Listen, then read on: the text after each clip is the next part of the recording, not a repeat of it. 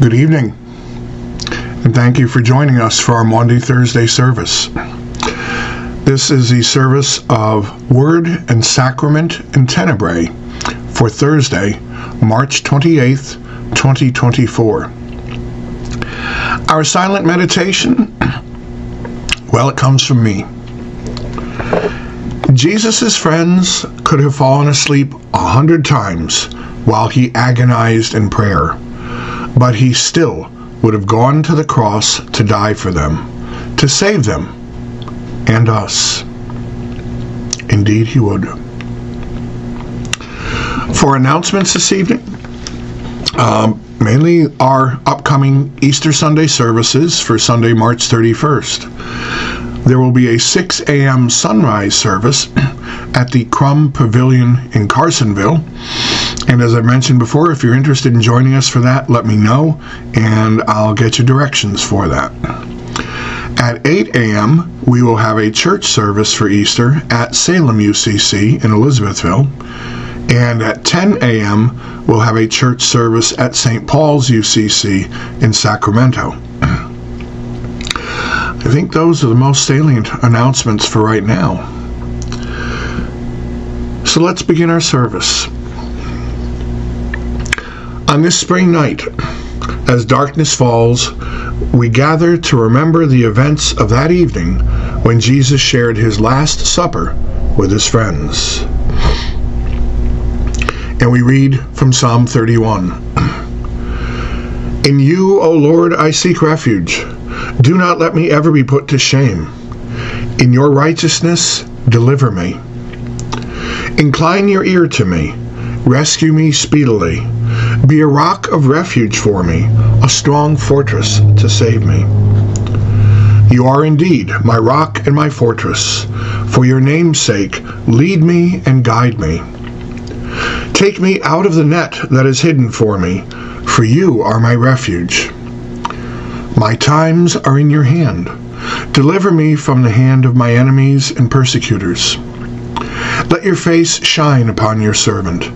Save me in your steadfast love. And join me in the spirit of prayer for our prayer of invocation.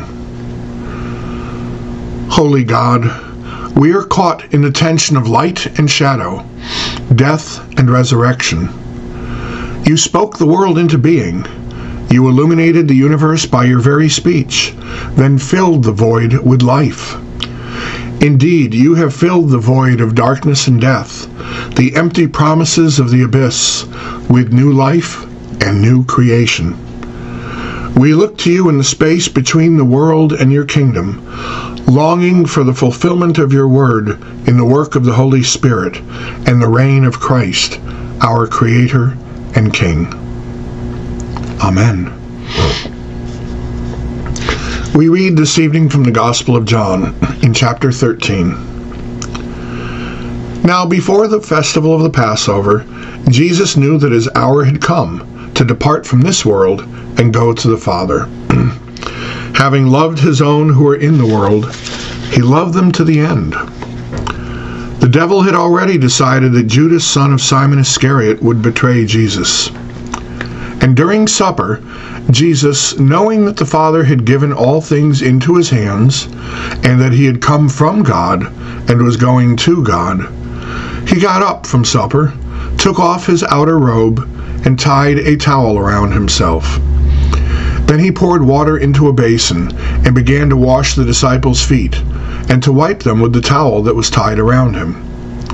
He came to Simon Peter, who said to him, Lord, are you going to wash my feet?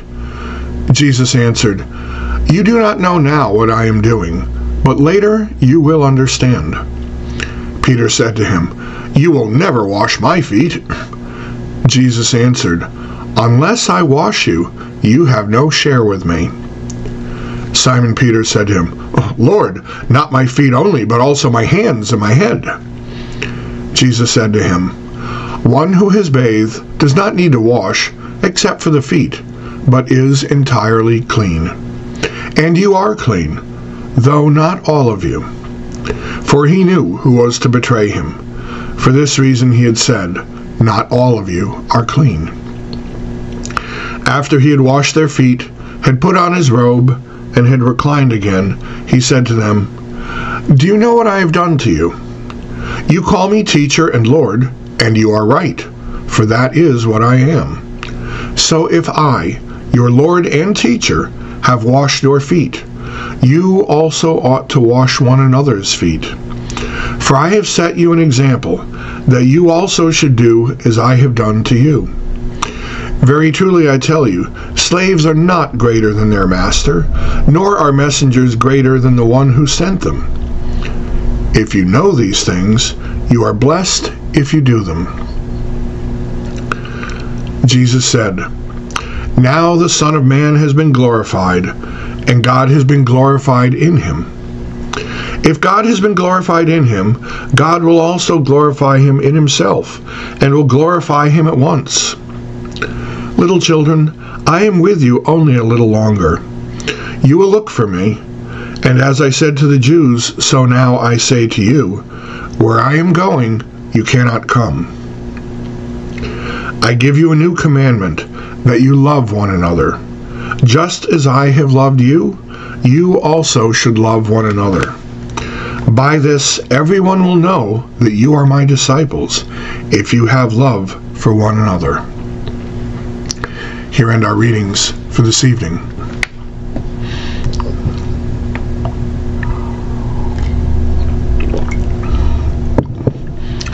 The German pastor Dietrich Bonhoeffer criticized the church as a whole for what he called cheap grace, meaning that we take Christ's sacrifice for granted, and we make little effort to live up to his commands and way of self-giving life. Yes, we are saved, but we are also called to give ourselves away in love, just as Jesus did. So let us join in our prayer of confession. Forgive us, Lord, for forgetting your sacrifice and for thinking that your grace is cheap. Forgive us, Lord, for using the cross as a trinket, forgetting the agony it represents. Forgive us, Lord, for taking our worship for granted, forgetting the struggle that has assured its freedom. Forgive us, Lord, for being calloused to human cruelty, forgetting that every victim is a creature of God. Forgive us, Lord, for being nonchalant about injustice, forgetting that it still nails innocence to the cross. Forgive us, Lord, for thinking that sacrifice is obsolete, forgetting that we still contend against the powers of darkness. Receive our prayers, offered in all humility, as we remember and honor Christ our Lord, who prays for us still. Amen. Let us pause to reflect on these words and for silent examination of conscience.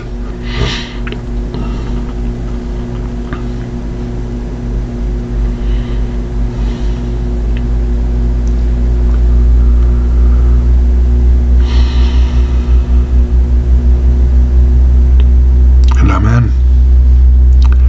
Now here is the good news. Yes, we are forgiven, and yes, we are saved, thanks be to God, but we also are called to love one another just as Jesus did.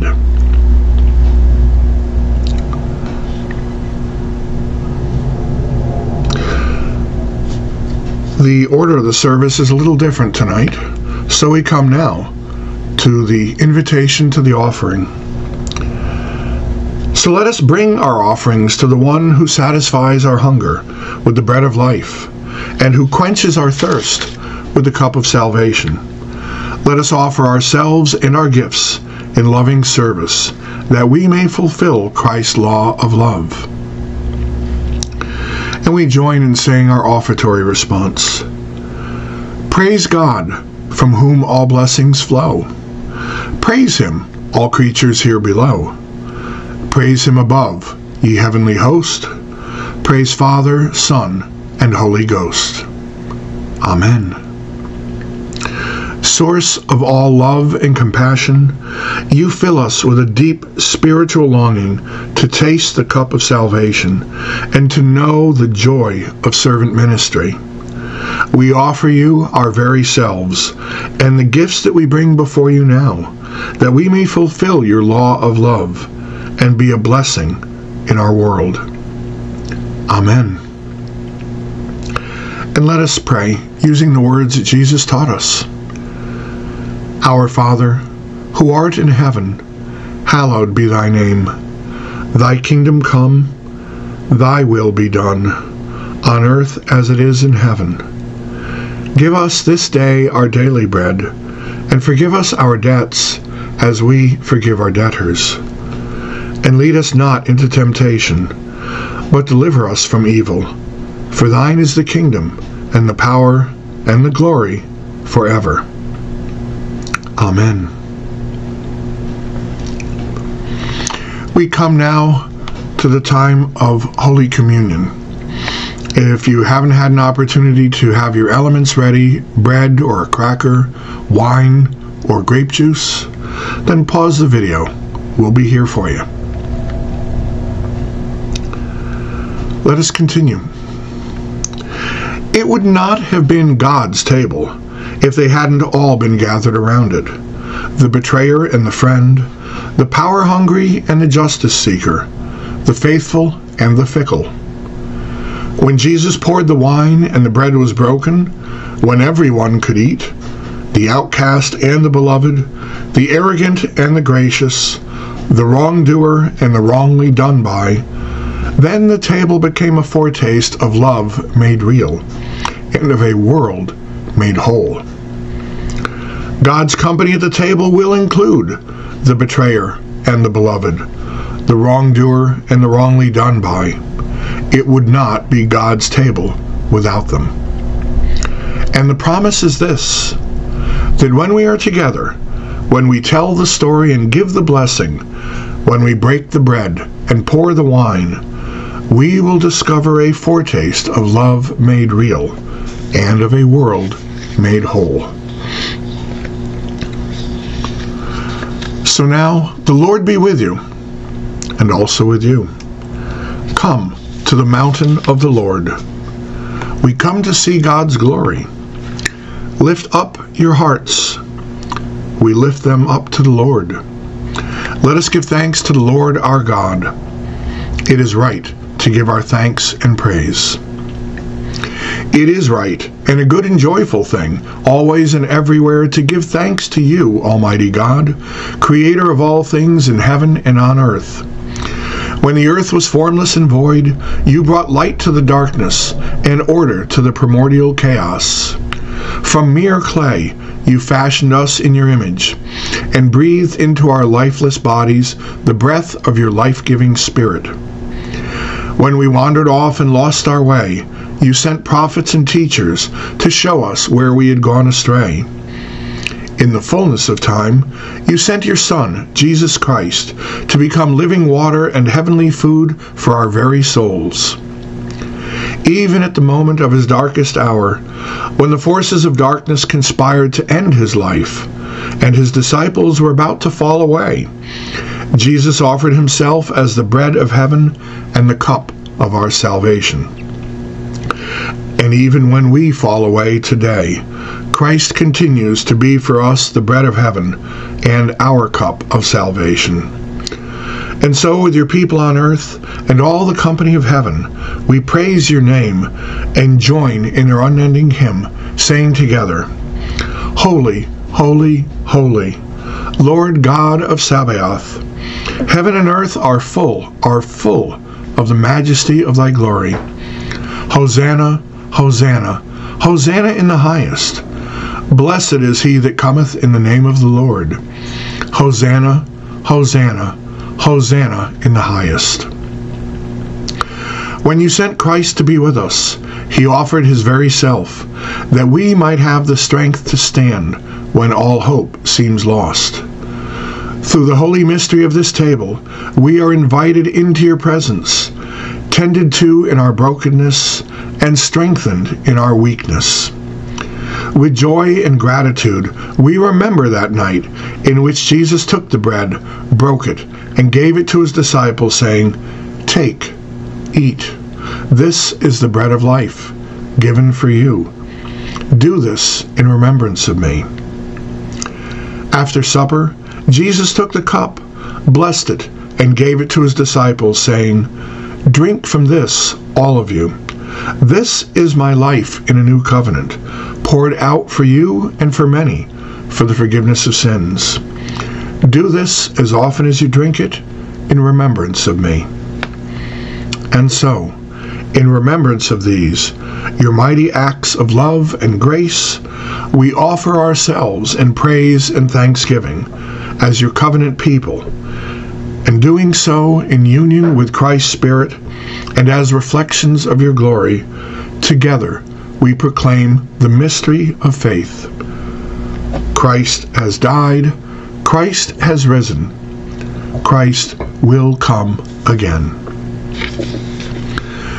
And so we ask, Lord, pour out your Holy Spirit on us, that we might be servants of others, even as Jesus was a servant to his own disciples and to those in need. Pour out your Holy Spirit on these gifts of bread and wine, that they may be for us the life and love of Christ, and that we may be for the world the body of Christ. Redeemed by your gracious love, by your Spirit, make us one with Christ, one with each other, one in ministry to the world. In Christ's name we pray. Amen.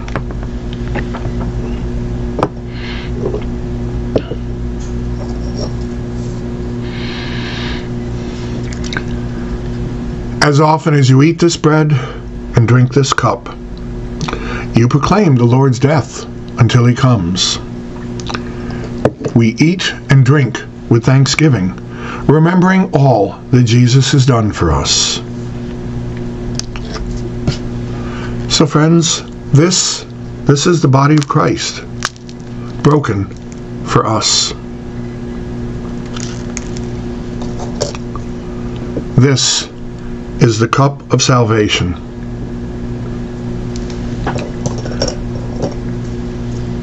Now take and eat, take and drink. Let us join now in our prayer of thanksgiving. Lord Jesus Christ, we thank you for these gifts, reminders of your life and your sacrifice, given that we might have life. Amen. We come now to our service of Tenebrae. Tenebrae is a Latin word meaning shadows. There are many ways that we consider the shadows lengthening, growing, as Jesus approached his end.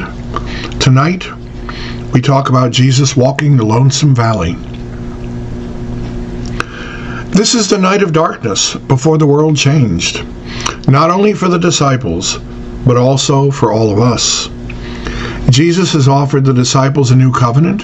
He has blessed the bread and the cup, beginning the journey that would lead to the cross, saving us through his suffering.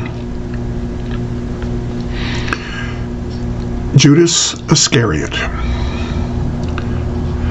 Jesus went with his disciples across the Kidron Valley, where there was a garden, which he and his disciples entered.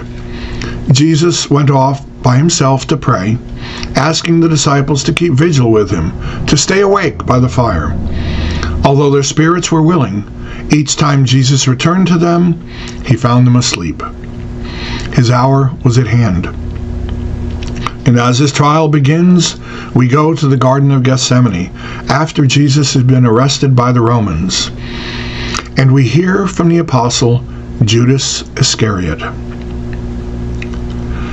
I helped the Roman soldiers take Jesus away. I betrayed him with a kiss. They paid me 30 pieces of silver. I thought I was doing the right thing. I thought that Jesus would reveal himself as the Messiah when they came for him. I thought that he would strike down the Romans, freeing us from our oppression. I thought that he would reveal himself before Caiaphas, the chief priest, and the other high priest at his trial. He did none of these things. Even when Peter drew his sword and struck the high priest's slave, cutting off his right ear, Jesus told Peter to put away his sword. Then Jesus healed the slave's ear and was taken away. I have given our leader over to those who will punish him. How can I possibly return to my brothers, the other disciples? I have shared bread and wine with them for the last time.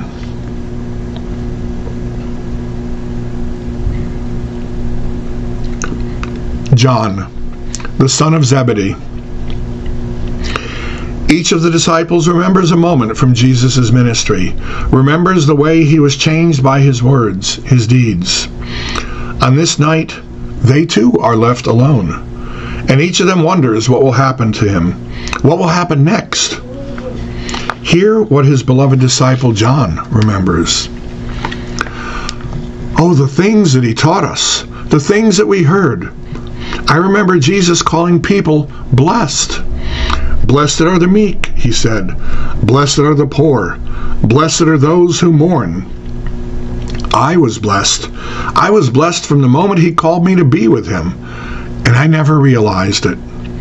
I was blessed as I saw him reach out to those who were hungry, those who were poor, those who were sick, and those who were oppressed.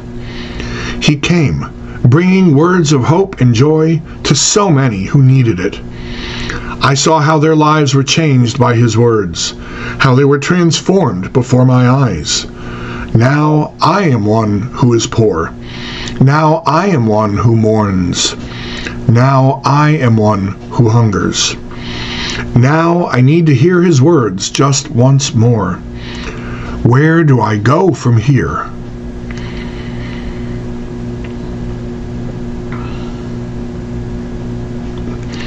James, the son of Zebedee. How do you recall in one night all the ways that Jesus has touched your life? How do you recall in one night all the ways that Jesus touched the lives of others? So many wonders, so many miracles. Why did the son of a carpenter care for so many people? Let us hear from John's brother, the Apostle James. Our journey was long, with many peaks and valleys. No matter where we went, Jesus' reputation went before us. There were times when he had to go to the top of a hill to speak to the crowds. Sometimes he had to get into a boat and go on to the lake for a little ways, so that he would not be overwhelmed. One evening, after he spoke to many and healed many, we continued our journey, and they followed. There were too many people to enter the town. They wouldn't have enough food for so many. We didn't have enough money to feed so many. We only had a few loaves and fishes, enough to feed ourselves. Jesus instructed us to break the bread and fishes and give it to the crowd. There were so many, too many for us to feed with the little we had. And yet, every person who reached into the basket pulled out bread or pulled out fish. There was enough for everyone, and even some left over. I hunger to hear his voice once more, to sit and eat with him. I fear that I will never do either.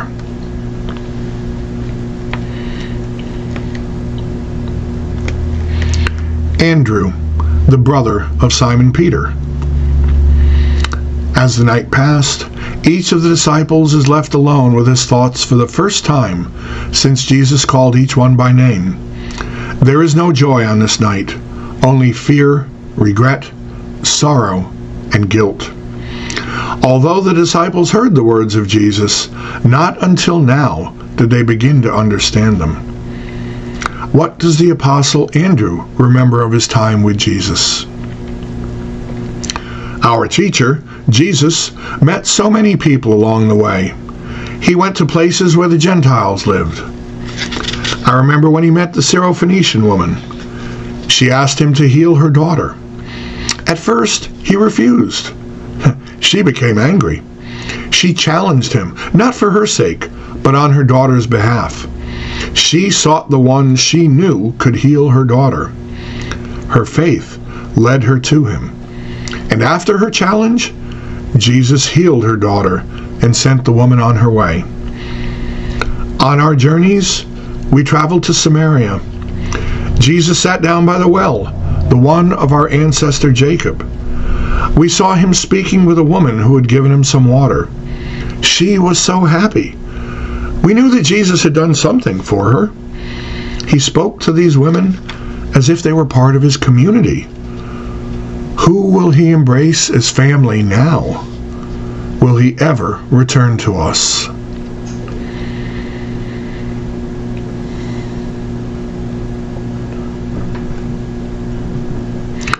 Thaddeus, also called Jude or Judas.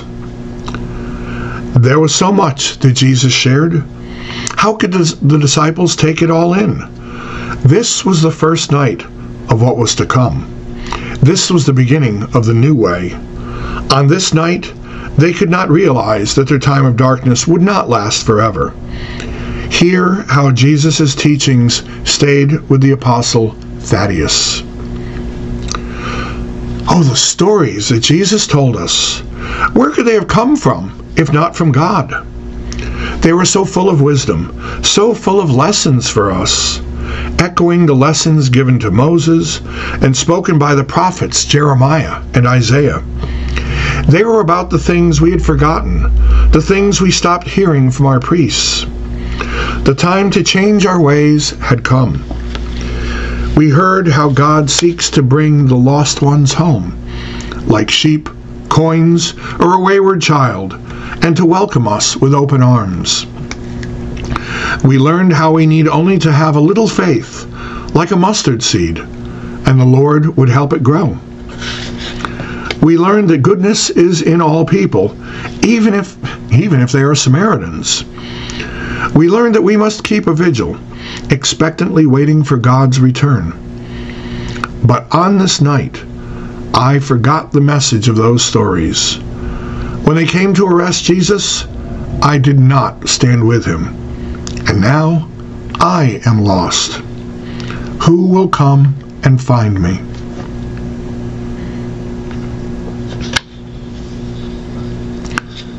Matthew.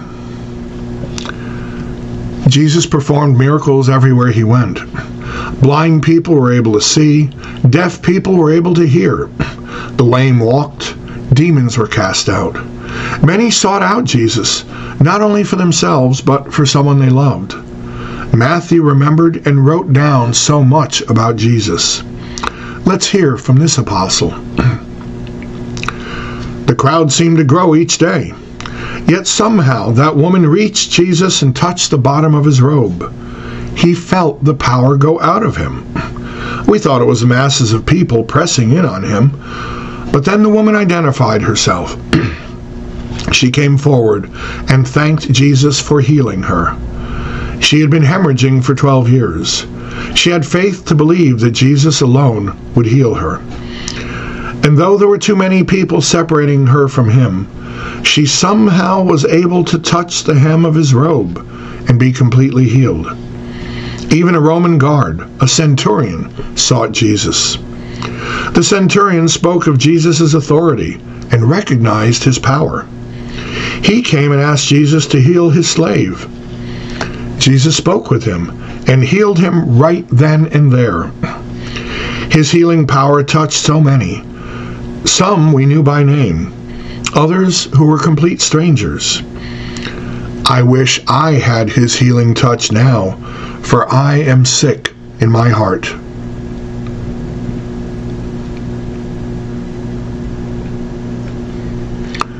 Thomas.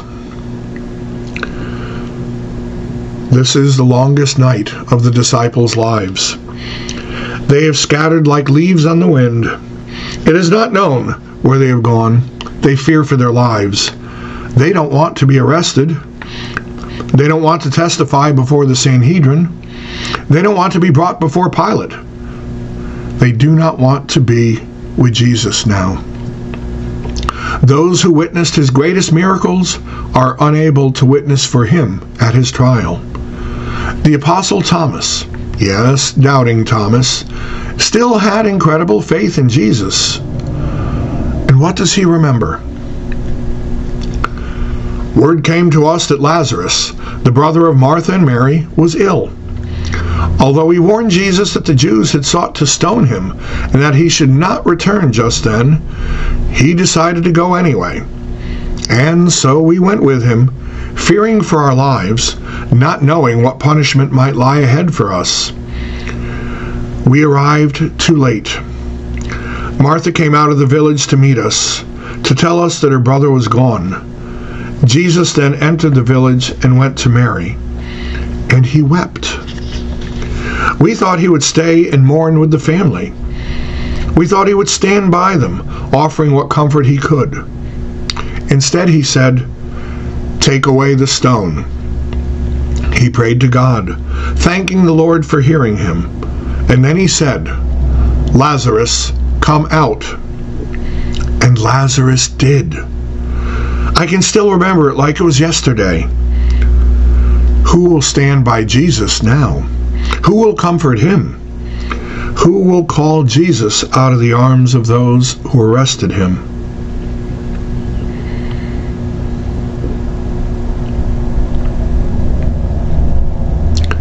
Philip.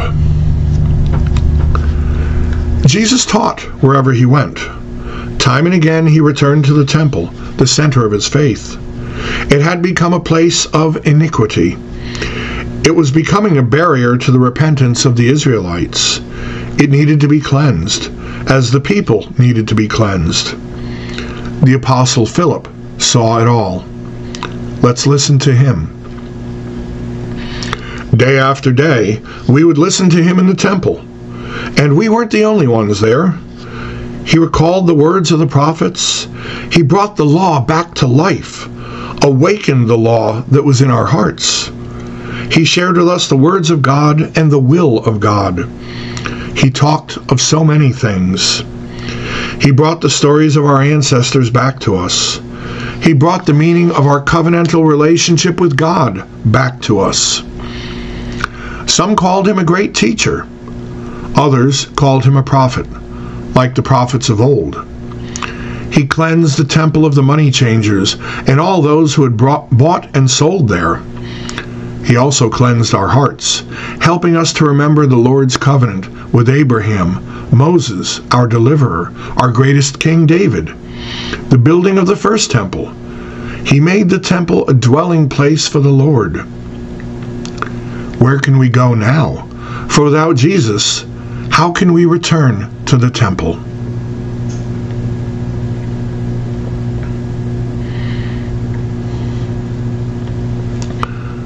Bartholomew, also called Nathanael.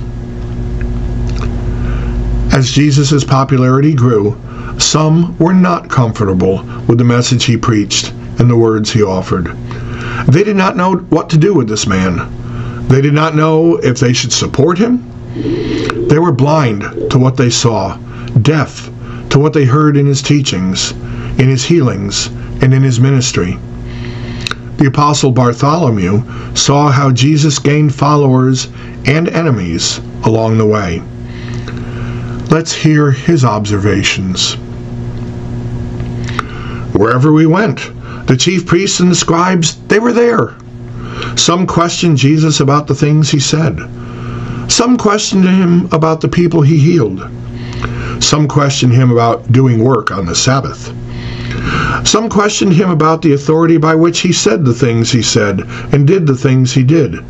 There were always questions. They seemed to be at every turn. I don't know why. Some watched him. Others watched those of us who followed him. Still others watched the people who came from everywhere, wanting to hear him, wanting to see him, wanting to be healed by him. A few counselors, like Joseph of Arimathea, spoke with him as with an equal, respected his wisdom, and called him Rabbi. What questions are they asking him now? What answers do they expect to hear? What answers will he give them? Why didn't I go with him to face the Pharisees and the Sadducees? What answers would I give them?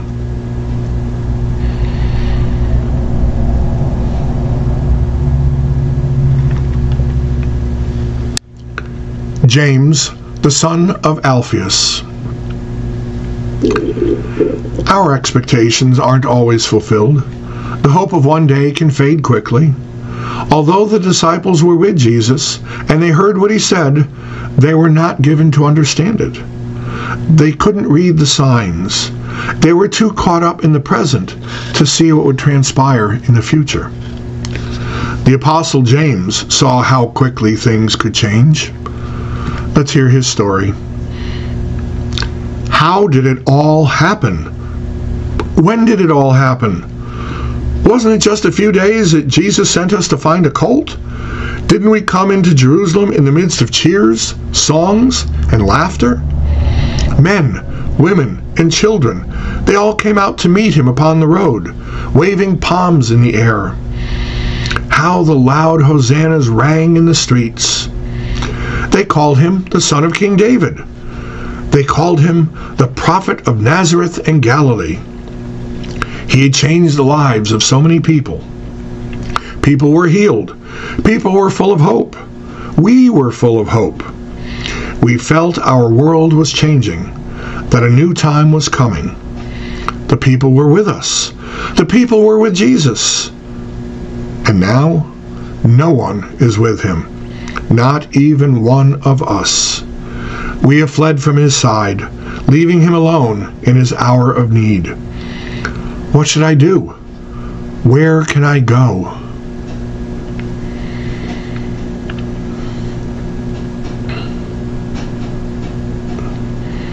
Simon the Zealot. As clarity comes, as the disciples begin to believe, they are left to deal with what they didn't do on this night. For a time, they will be overwhelmed by their regret, by their failure. But in time, they remember the significance of Jesus' life. They remember the significance of this night, of the Last Supper, of forgiveness. The Apostle Simon remembers all of this. Listen to him now. Tonight, Jesus spoke of so many things.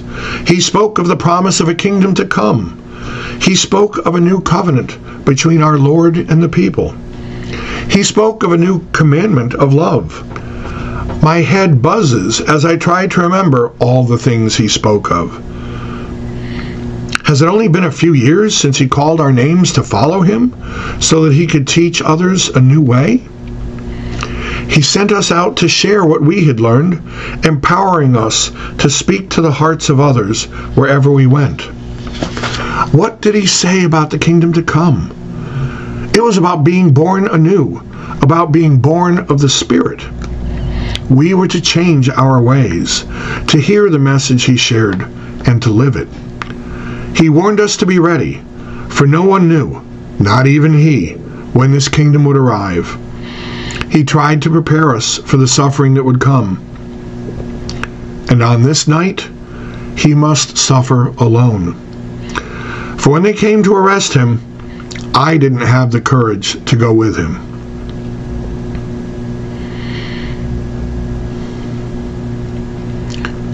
Peter.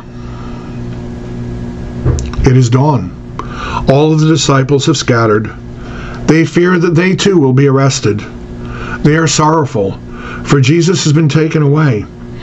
Is it possible he will be taken before the Romans? Is it possible that he'll be crucified? The disciples begin to be in their own valley of despair. They do not know what will happen to them. They have forgotten the words given to them in Jesus' teaching, in his preaching. They have forgotten the miracles he had performed. They have forgotten the love he has shared. On this night, they have lost themselves, although they have broken bread and drunk from the cup.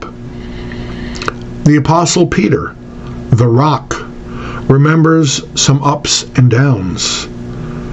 Listen to him now. Jesus called me the Rock, because when he asked me, "Who do you say I am?" I answered, "You are the Messiah." Tonight at dinner, after he washed our feet, when he said that one of us would betray him, I swore that I could not do any such thing. I did, in fact, deny that I knew him, not once, not twice, but 3 times. And as he said, 3 times before the cock crowed, I am no rock. In my fear, I have denied the one I have given up everything to follow. In my ignorance, I have lost all he sought to teach us these past 3 years. I do not know where to go from here. I don't know what will happen. I have failed him. I have failed the other disciples. Oh, if only I could break bread and drink from the cup with him one more time. But wait, maybe I can. For he did say that each time we do it, we should do it in remembrance of him. And so I shall. And every time I do it, I will remember this night. I will remember what we have shared.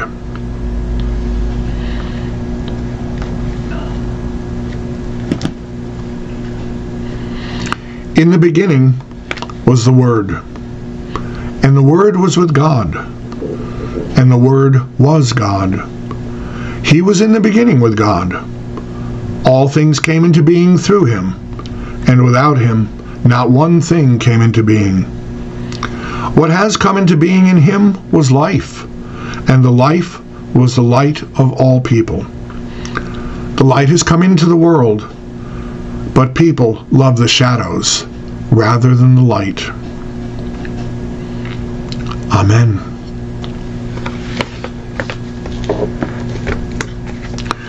Friends, you've heard the story. Let it not be like the apostles, where they heard and forgot, heard and still felt lost. For us, let us treasure these words, treasure what Jesus did for us. Let us not be filled with regret, guilt, or shame, but gratitude and the beginnings of hope that we will celebrate more fully on Easter. God bless, and see you soon.